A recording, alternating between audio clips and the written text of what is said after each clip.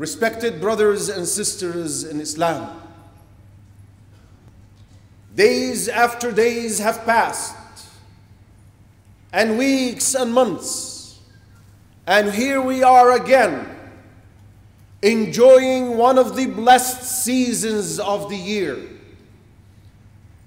A blessed season that comes as an introduction to yet another blessed season. Just a few days ago, the blessed month of Sha'ban started. And Sha'ban for the Muslims has a special taste because it paves the way to the blessed season of Ramadan. It's an opportunity to train oneself to receive Ramadan, to enjoy the nearness of Allah, to taste the sweetness of faith.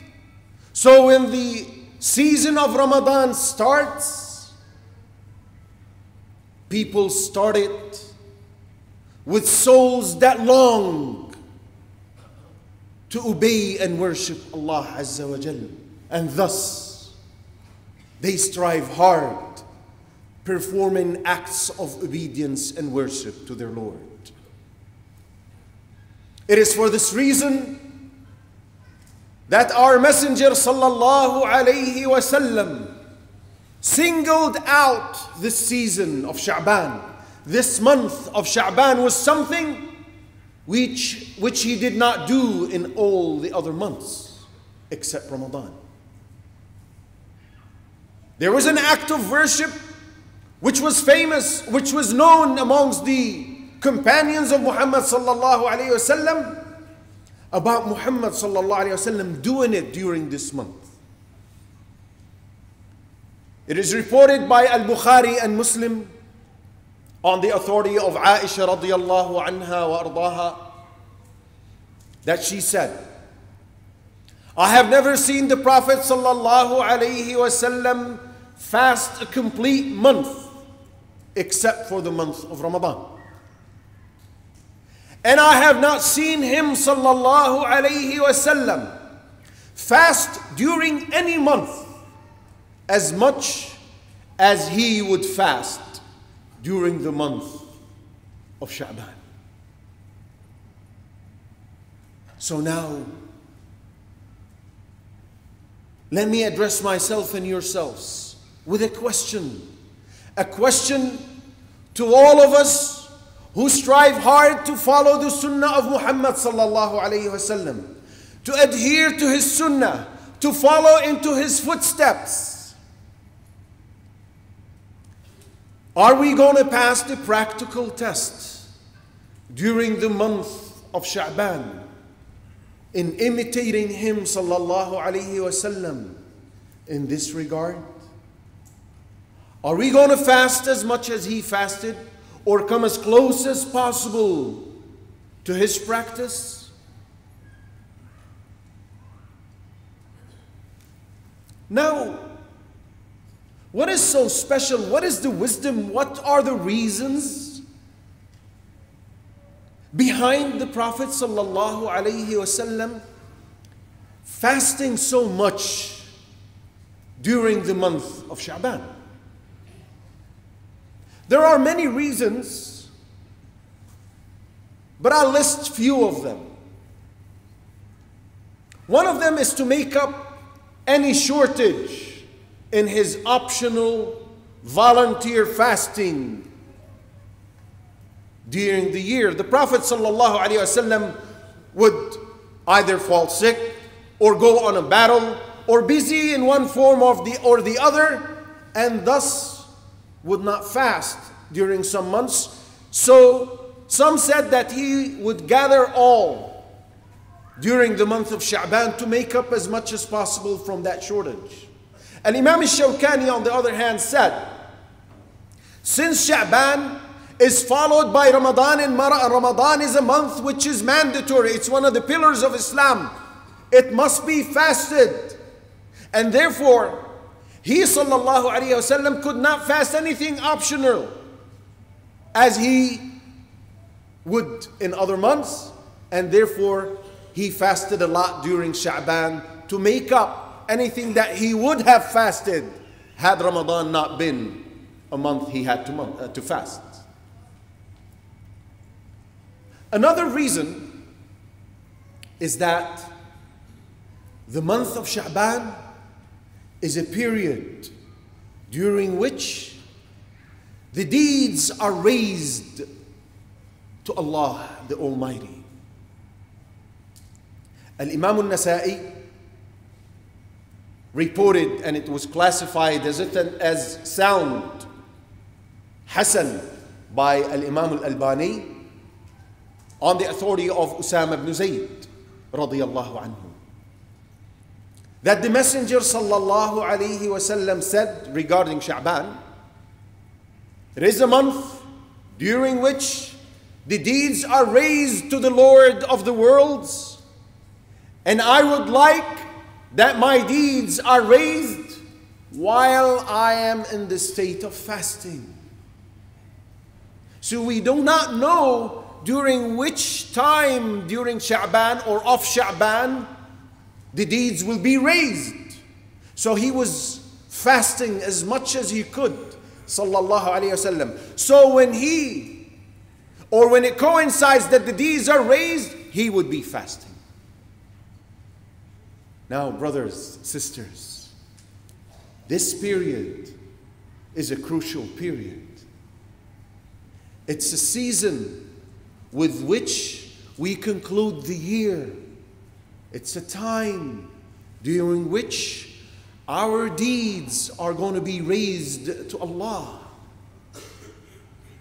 So how are we going to be concluding our last year? What state would we like Allah Azza wa Jal to see us upon when our deeds are being raised to Him?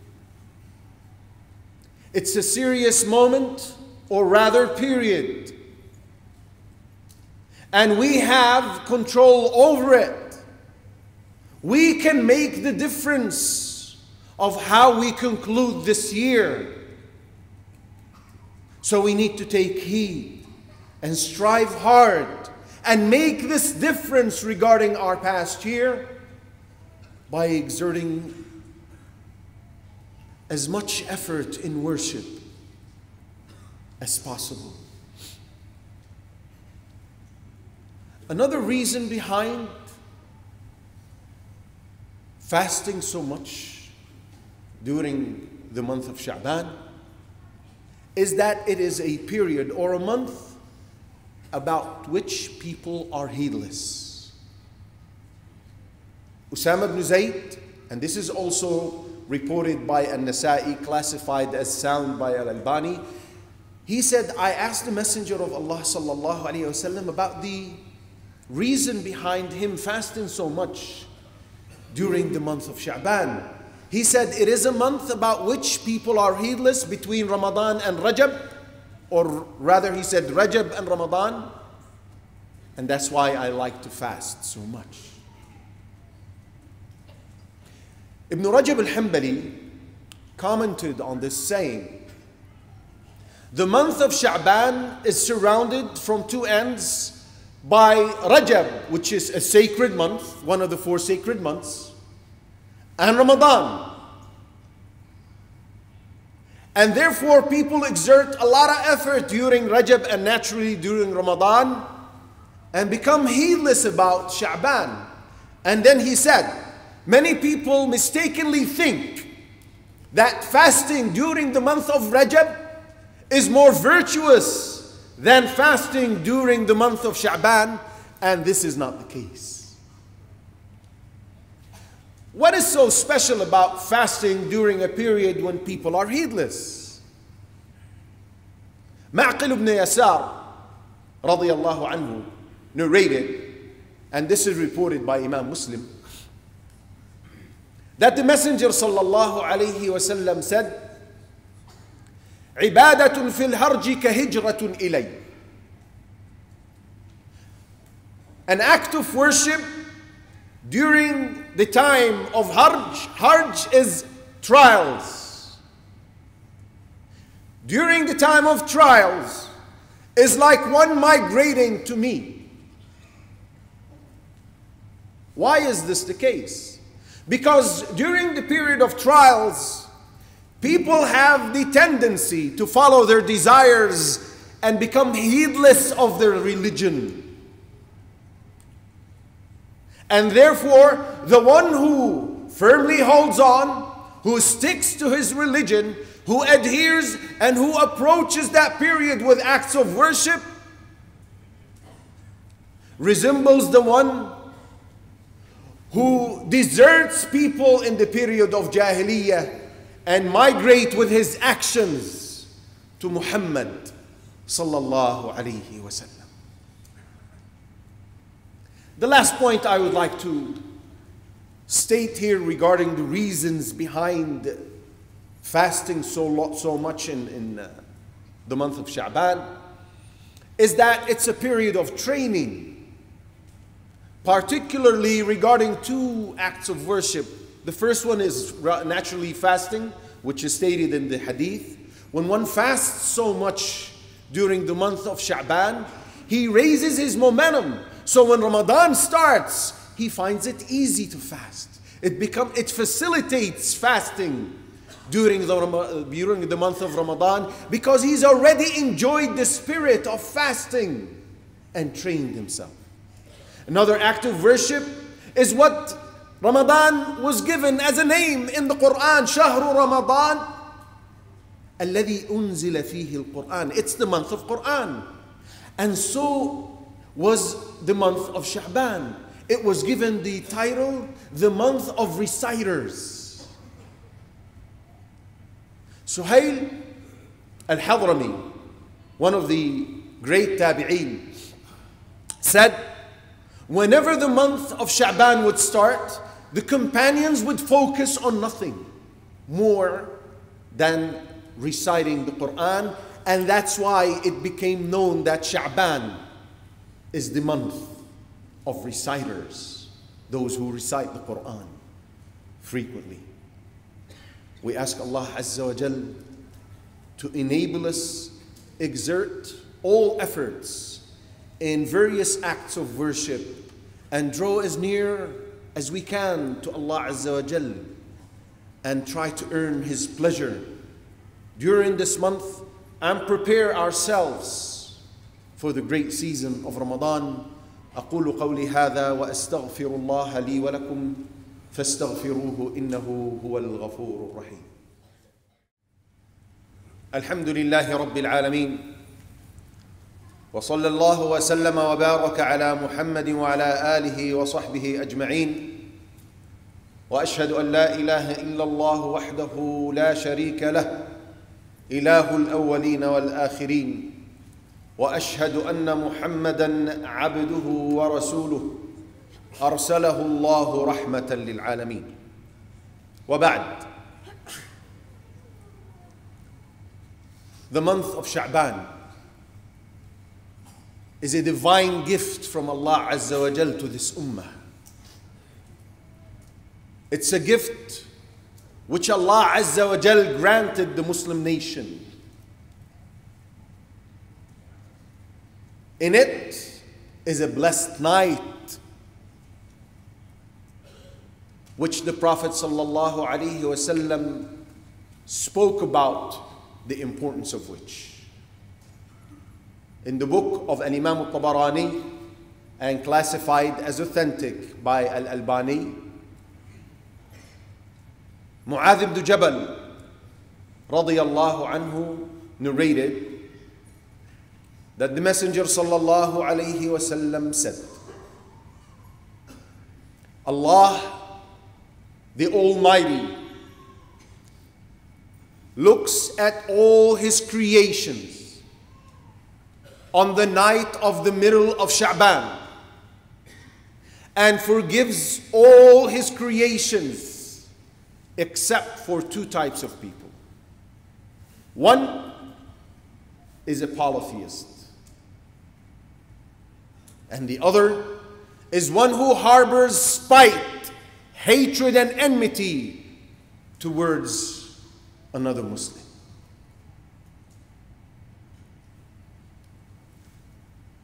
It's a golden opportunity to make up the shortage between you and Allah.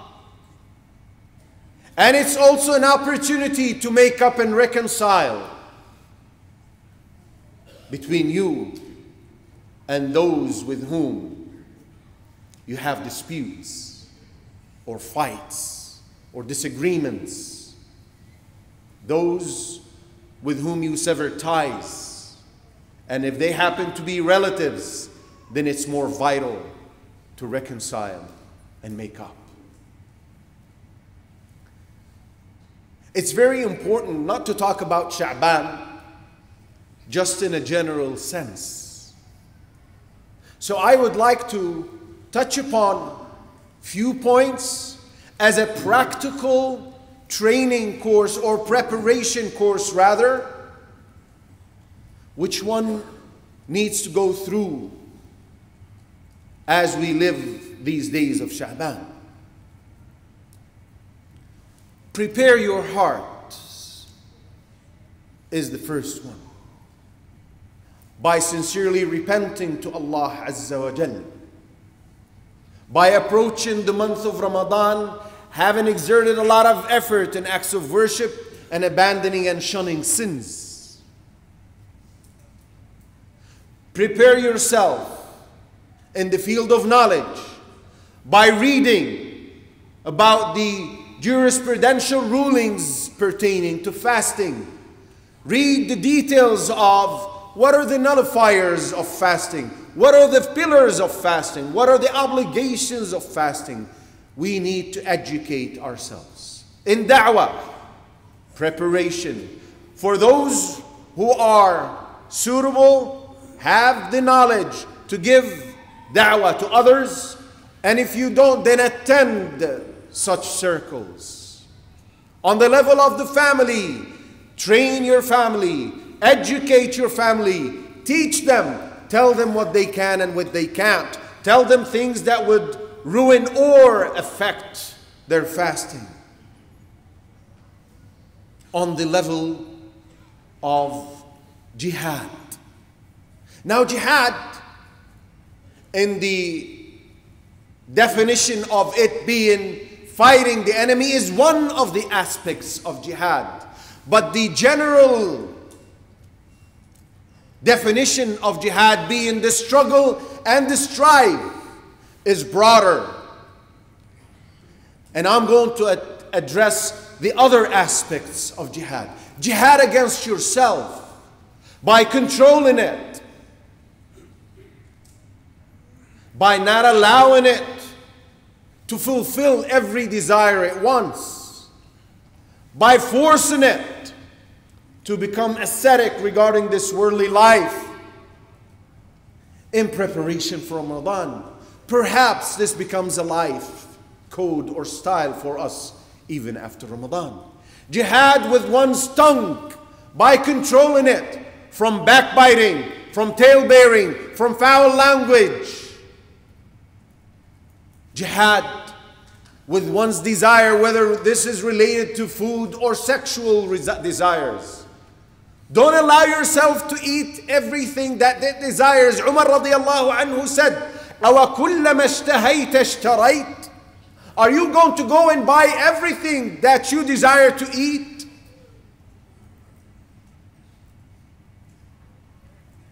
Jihad against shaitan.